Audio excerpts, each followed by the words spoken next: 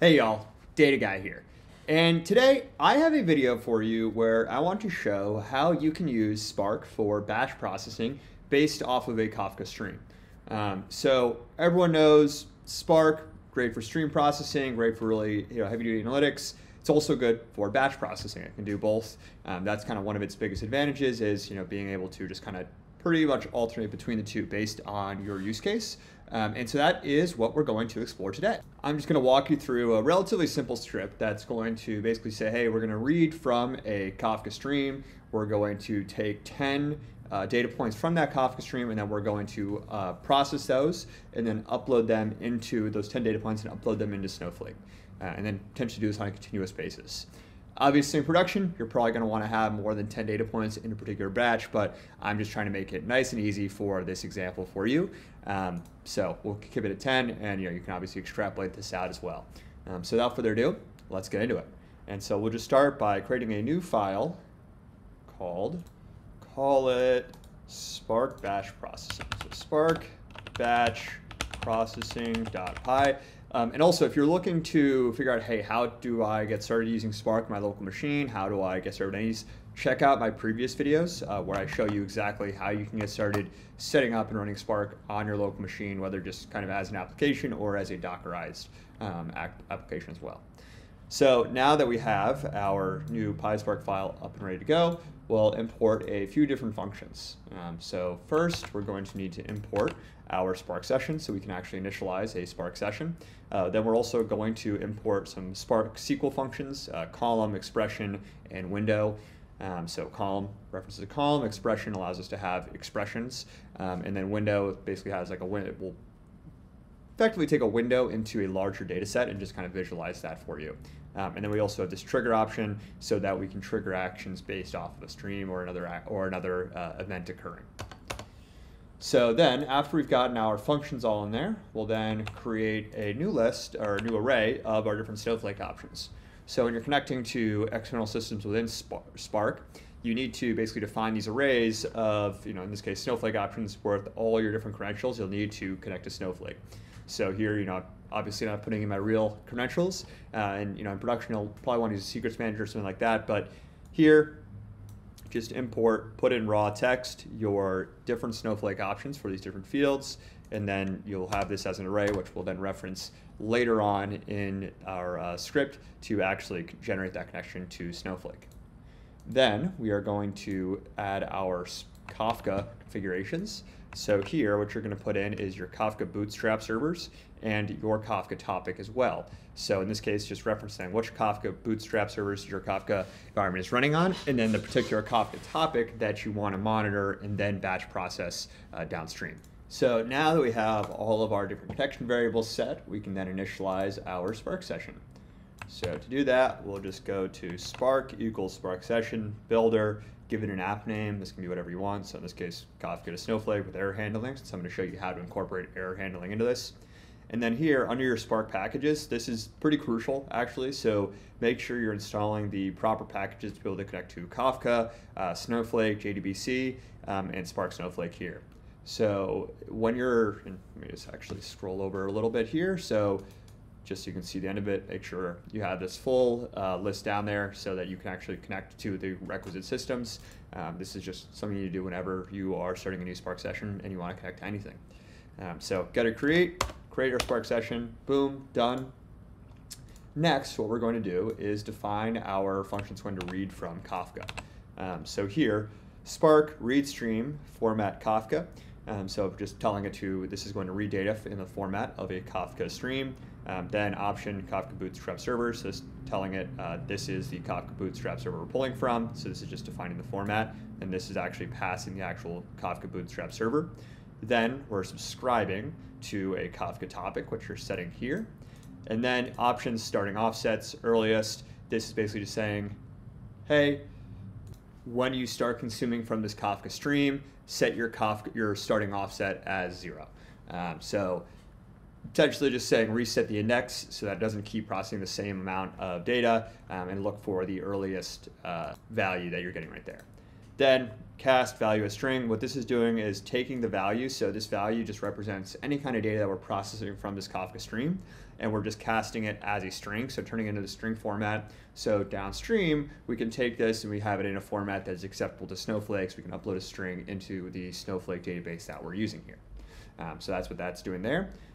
And so now that we have a Spark function actually read from that Kafka stream, what I also want to do is write an error handling function for writing to Snowflake. So here, what we're going to do is define a function for safe write to Snowflake.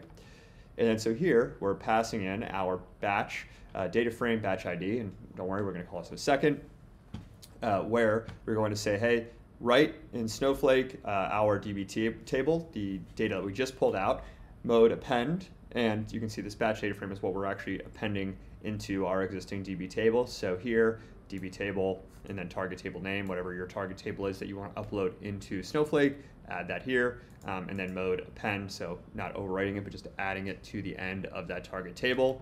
And then you can see here, if there's an error, and this is just key so that we don't just get a silent failure, we'll actually get a descriptive, hey, within the error logs, error writing batch ID with the actual string entry of the error that occurred there. Then, after we're done with that, we have a function to process each micro batch. So here, what you'll want to do is, so now what we're going to do down here is define our actual batch processing. So here, define process micro batch. Here, we're passing in our batch data frame, batch ID. And in this example, let's just say we're just bringing in names from this Kafka stream. So in this process data frame, what we're going to say is batch data frame with column first name, split the column full name by 0. So splitting it in here, column full name, and then this is what it's splitting it by. In this case, it's a space because there's likely going to be a space between your first and last name. And then getting that first item 0, same thing here, but getting the second item, and that's split, which will be your last name, and then dropping full name. So now we have 2 columns, first name and last name, and we've dropped full name. So then, after with that, what we'll do is process data frame, write it into Snowflake. So here, process data frame, write, format Snowflake with our Snowflake options we defined up there. Then DB table, append, save, and then again just having that same kind of error handling if there's any errors, writing that batch ID to Snowflake. So this is kind of just a safe generic one, and this is one where we actually have some processing occur within our upload. So after we're done with that, what we can do, and so actually have it run, so you'll notice that we don't really define batch df, is defining our Kafka data frame write stream into Snowflake. So here, what we're doing is we're saying Kafka data frame, which again we got up here, Kafka data frame equals Spark, so we read that from Kafka. Then we're writing this stream for each batch, and then for each batch we have this process micro batch function being called. So what this is going to do is have the effect of for every 10 entries, you're going to group them, run them through this process micro batch function, and then upload the end result into our Snowflake database. You can see here processing time, so trigger, it's going to trigger every 1 minute to capture those 10 data points and then upload them into Snowflake. And then you see option checkpoint directory. What this is basically kind of the intermediary location that it's going to save your data before it uploads it into Snowflake. So make sure that this path here, the path to a checkpoint directory, is something that your Spark application can actually access so that it can use it as that kind of intermediate storage before it uploads it into your backend Snowflake database. It kind of acts as a buffer zone before that data, because it can't just upload the data directly, it has to process it and then upload it. Now, this is just kind of a basic flow, but I also wanted to show you, hey, what if I want to incorporate other steps within this processing pipeline? And so what I want to quickly show you is just how to add, let's say, data quality check step to this pipeline. So as we all know, can't do good data work without good data. So let's say we want to make sure that all our names that we're inputting from our stream are actually valid names and they're not nulls. So here what we can do is add a validate data quality function here, batch data frame, where here what we're going to do is use the filter function from Spark to actually filter for any columns where the full name isn't null and it doesn't equal just a blank space. And so here what we're going to do is then you can size split, assume names contains exactly 1 space, so make sure that there's only 1 space and it's not multiple names together. Doesn't really account for middle names here, but let's just disregard that and say it's only taking first name, last name in this script. And then the only thing you need to do to actually add that into your final function, what you'd want to do is just add this validated data quality. So here, process micro batch, what we'll do is instead of using that process data frame, here we're using that validated data frame and then substitute this down here. And then so you go, validated data frame, df here, and boom. So you can keep kind of stacking different layers in your batch processing pipeline like that. Obviously, you can put it all in one function. I just kind of want to show you a couple different flavors of how you can expand upon this pipeline for whatever your use case requires. So I hope this has been helpful for you. I hope you've learned something new, and I hope you have a great rest of your day. Data Guy out.